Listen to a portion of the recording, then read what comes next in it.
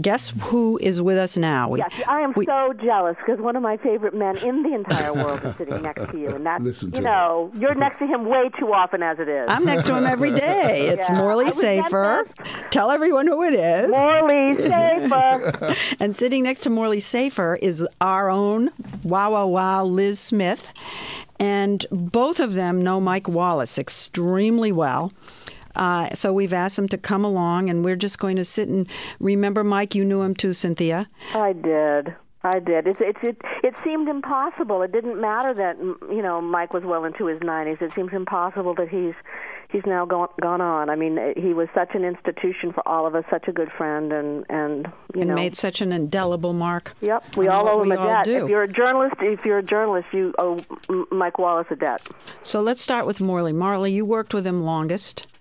What are you remembering now today? Just a whole parade of the best part of a century's stories.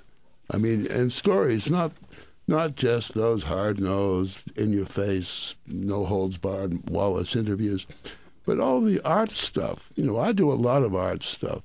Mike did the real giants, Horowitz, Barbra Streisand. The list just goes on and on and on.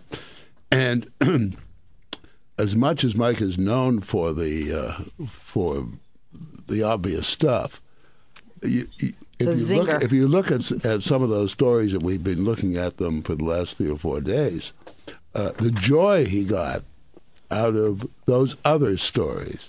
And it was just written all over his face. If you look at him when he's listening to Horowitz playing Stars and Stripes Forever, it's just sheer joy. Well, and he actually falls in love with those people, and he lets you see it, which obviously he doesn't do in his other work. So you see the warm and playful side.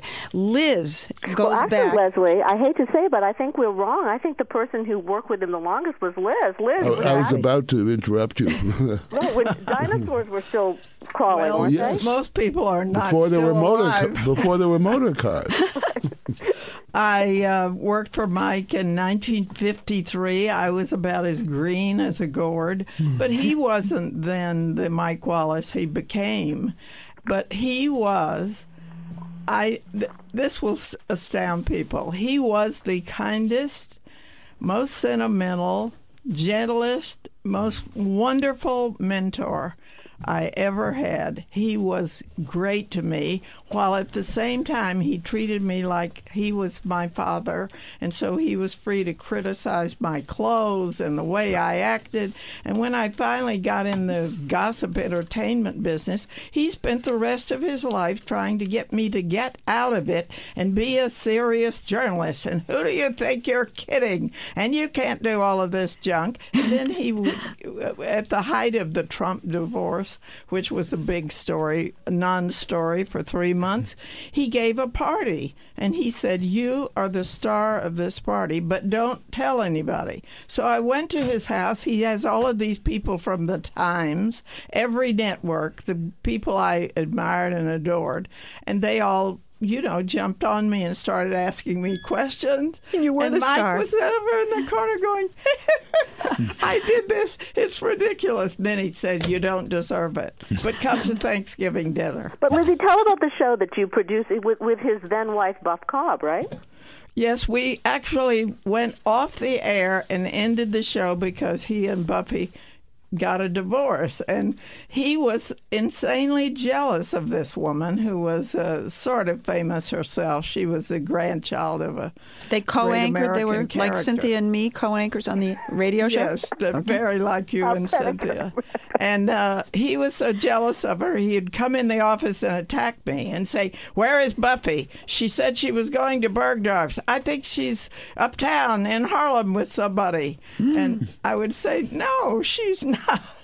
And you were in the middle. Anyway, they divorced, and let me just say one thing about him. He loved women, but he was the Mad Men era, the example. So he liked to pop a brassiere or two or tease you or mildly He didn't harass get you. over that. And he would always ask me about sex. He wanted me to talk about things I knew nothing about, like threesomes and what do you suppose people do, and we just couldn't get enough information and judge it.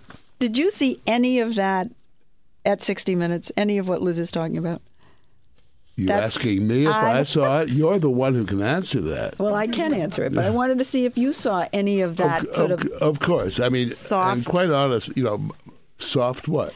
Well, the gentle kind of all of the... yeah, some, but I think there was another side to Mike, which I don't have to remind you, Lesley. I mean, he was... I don't know quite what the word is. Shameless, I guess. Yeah. Good word. Good. Good word.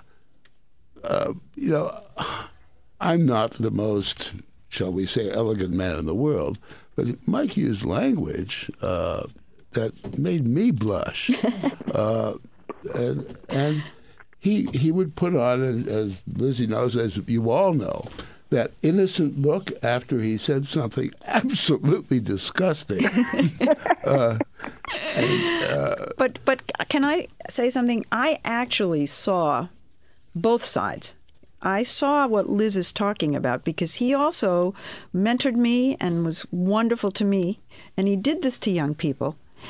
He would take us aside and give us tips and call us into his office. And he called me and talking about shameless. He said, when you ask a tough question, you have to be shameless. You can't show the audience you're embarrassed by asking it. And he was giving tips and being wonderful. And then I saw the other side where he stole stories from you, stole one from me. He was just... It was all out. There was almost no governor on the man. You know? Well, precisely. I mean, I always told him he needed a thermostat. He didn't have one. He did not have a thermostat.